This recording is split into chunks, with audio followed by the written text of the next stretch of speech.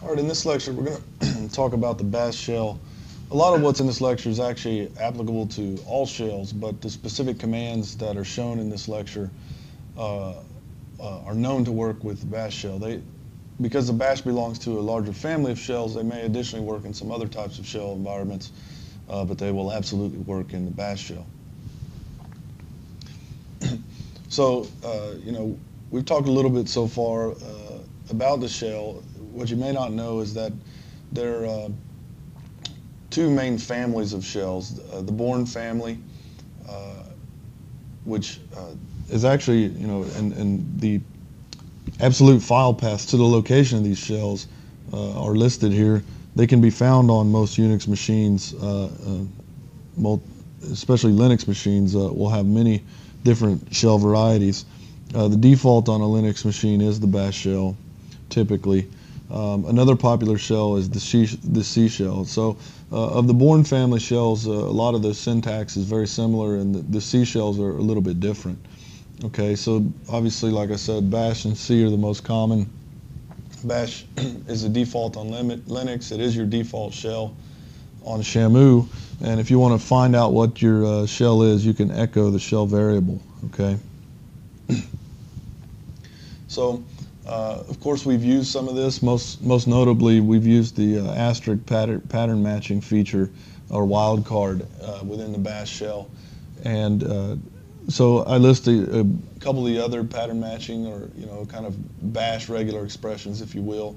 They are slightly different than the regular expressions that you use with grep and set and awk. Most notably, the wildcard behaves differently in bash. Another different thing that you'll find is that you have this command available that says all file names except, and you can list more than one. So you can negate. So you could say remove, say file name 1, all the files except file name 1 or file name 2, something like that. So I list some examples. We've already done some pattern matching, so I'm not going to go into the shell and show you these. For the most part, these are basically the same as regular expressions. The main difference, again, is with the asterisk. We've already talked a little bit about escaping and quoting. So whenever you see a backslash preceding a meta character, that'll turn off its special meaning. You can also do it with a set of quotes. So like if you actually had a file named chap star, which would be an awful thing to name a file, but if you had a file and you wanted to remove it, if you didn't quote that would remove, the command remove chap would remove, that would remove all files, chap 1, chap 2, etc. And so that could be dangerous. So if there's actually a file with a called chap star, well then you need to put quotes around it in order to remove that exact file. You can also use the quotes to handle white space. So I don't think it's good policy to put white space in file names, but I know Windows users are kind of used to doing that, and so when they come to a Unix machine, they tend to do it. And the easiest way then to handle that is to put it in quotes. Okay, so something we haven't talked about is we've talked about piping the output of one command into another, but there's another way to join two commands together, and that's with these single back quotes. So the typesetting here in LaTeX doesn't kind of show up the way it does in the bash shell, but it should look something like that. So I'll go over to the shell and give you an example of that. So we know the command echo just echoes back to the screen. So if we just say echo, of course, hello. Okay. So we could also say echo, which is a command, the date is, and then the single back quote date. So there we've joined two commands. So now you see it echoes the date is. To give you another example, the computer has been on. So the computer has been on, 53 days with 24 users, etc. So that's another way to combine commands in the bash shell. We talked a little bit about shell variables. You know, if ever we use some definition more than once, it's a good idea to assign a variable to it, or assign its value to a variable rather, and then we can use this through. Let's just give you an example. A nice way, you know, to do this would be the one I gave there. So if we had a file extension, and that was say .avi, and then we also had a movie name that was called my movie, we can assign them to a new variable using the $. So we say movie name extension. So this will do, and then if we echo file, we can see that they're joined together. So the $. Is how you access variables, and you can combine two variables by just simply putting them together like that. Okay, so let's talk about shell scripting. So far, you know, we haven't really done any scripting because we didn't know how to use a proper editor. Now, of course, we know how to use a proper editor, so we can create files called, you know, shell scripts, and we basically put a collection of these scripts, you know, a collection of Unix commands into a file, and then we can run that file, you know, and it'll execute the commands in sequence. Okay, we typically use a .sh extension just by convention, but you can call it anything. It doesn't even have to have a file extension at all. Of course, since we're making this script into something that we need to execute, we have to change the permissions of it to be an executable file. So, you know, I think if we just, since we now have an editor available to us, what I'll go ahead and do is just open up you know, a new file. I'll call it myscript.sh, and we'll go ahead and put some commands in it. So we'll say directory equals print working directory. So I'm adding a command here, and then we can echo the date. Today is date, and then we can also echo the current directory is, and then we're going to access the directory, the variable that we assigned up there. So there's my script. If we look at the permissions of my script, we know it's not executable by default, so we need to make it an executable file. We chmod all plus execute my script, and then we can run it. And there you see, I'm not sure what the, let's see, I must have made a mistake. Oh, there should not be any spaces here. Okay, so now if we run my script, there, we get the right answer. Okay, so that's two pretty simple commands there. Okay, so shell programming, shell scripting, it's not really that much difference, but a shell program usually has a shebang line at the beginning. So it's a line that starts with the hash mark and the exclamation point, and then followed by the shell that you want to run. So you can write, say, C shells that'll run, you can spawn from a bash environment, or vice versa. You can spawn bash shells from a C login shell. You know, typically we pick a shell and we use it all the time, and you know, bash is the default and the most modern shell, so that's the one most of us use. So if we write scripts, then we typically, you know, from a bash shell, we typically just spawn bash programs. But just wanted you to be aware of that. So we can make scripts interactive with a read command. So here you see I have a script that I wrote. We start with a shebang line at the beginning. The first thing we do is we want to echo the directory needed to be searched, and then it'll pause and read in a variable called dname from standard in, from the input.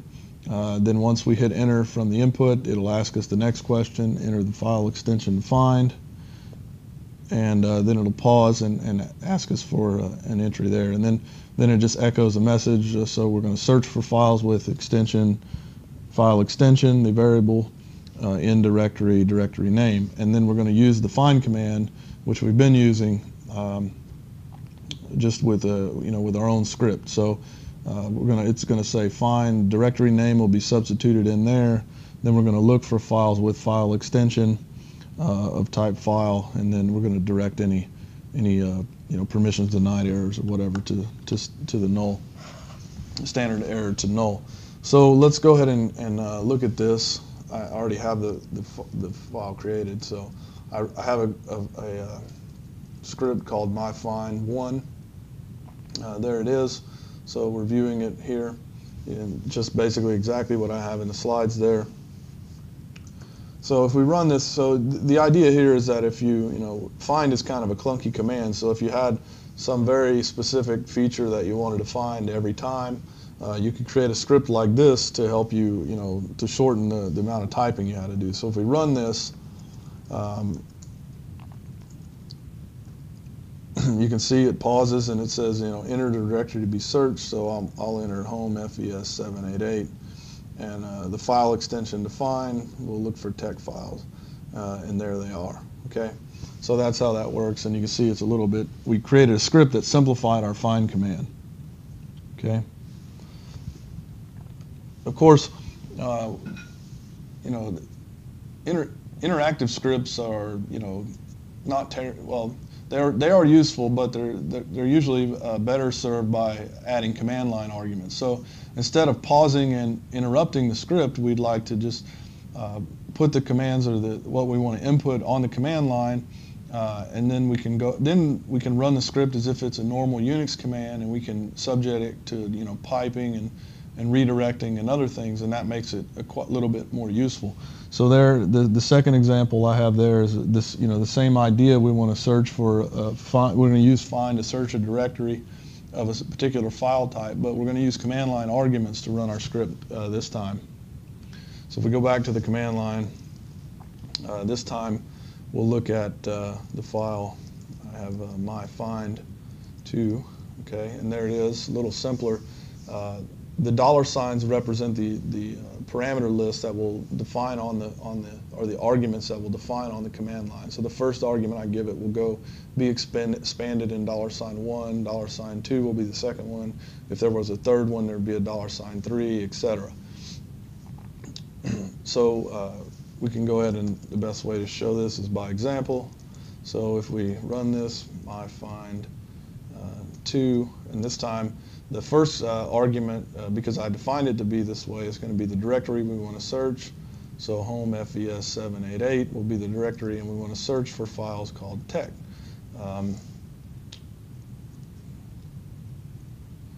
Let's see. There's a mistake there. Oh, sorry. The mistake is that this is myfind2.shell. There we go. So there you can see it, gave the same output, a little bit shorter input, and then the real beauty of this is that we can combine it with our regular pipe command and say we could grep for slides 2, 3. So then there we get, we can combine our shell script or shell program with our other, better known Unix commands. So finally, when we're programming, we're offered, the bash shell offers us conditionals. So we have if statements that we can combine with and or, and we can do comparisons. We have else if and else, and so there's an example down at the bottom. And in this example, there's an example script there. And so in this example, what we're actually going to do is look at the number of command line arguments. So this special character there actually gives us the number of command line arguments. So if the number of command line arguments is equal to 1, then we're going to search the current directory, which is also stored in the variable pwd. So in this case, we're going to search we're going to look in the current working directory for files of the file extension that we'll give on the command line. Okay. However, if there's 2 arguments given on the command line, then the first argument will be taken as the directory, and the second argument the file extension. And then finally, if there's no arguments given, then it's going to give you basically print an error, okay, and tell you to specify either one or two arguments.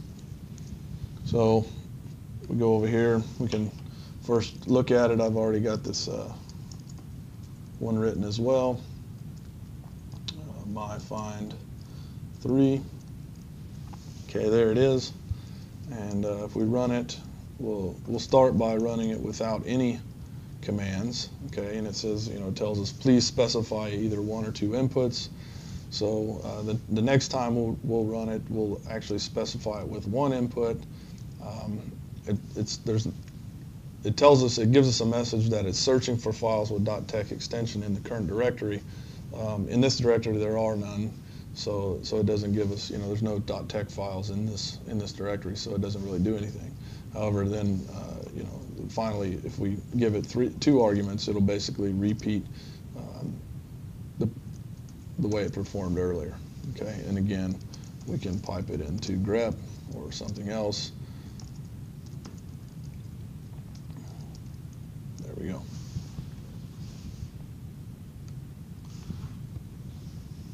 So this is just a couple of tables that give you, the numerical comparisons we can use and the string comparisons or string testing we can use within this bash environment. I'll leave that to you, to study when you need it as a reference. There's also file attributes, so we can check, if a file exists and it's a regular file, then do something.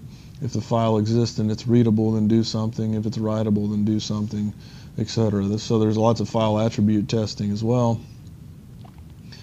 And finally, there are also for and while constructs. So, this is the same. We can do if statements. We can do for and while loops.